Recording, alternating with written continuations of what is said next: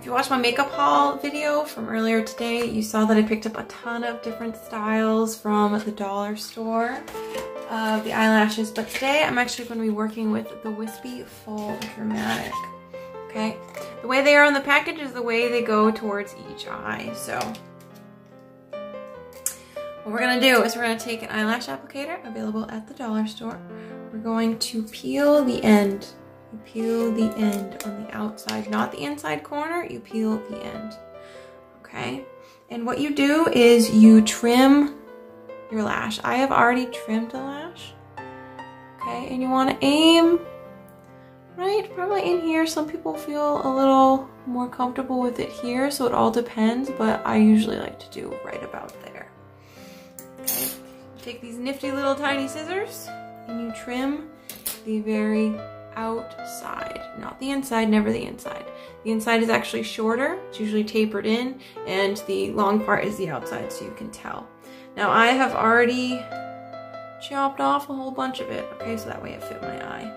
Now, we're going to rub it back and forth so that way it's flexible. And what we're aiming for is that C shape. So it should look a little something like this. Okay, so that way it easily pops right onto your eye.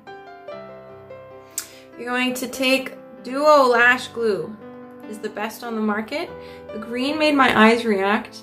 I'm actually having a weird reaction to most glues right now. So I gotta figure that out because I love falsies too much. But you're gonna put a very thin strip of glue. You're gonna put a little bit more on the ends just to reinforce them because they tend to pop up. Now, an unexpected move. You're going to apply your glue-like eyeliner. Just eyeline, okay? And we're gonna give that 30 seconds to dry, so I would pause and be back in 30 seconds.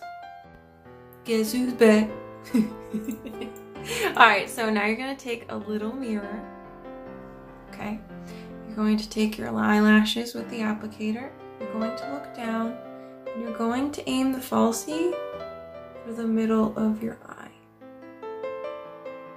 You're going to take your applicator, you're going to set it against the very edge. You're going to check in there. You're going to clamp together the lashes with your own lashes. Some people use tweezers, but I find that I really like the eyelash applicator because it's curved, okay? Look at that, okay?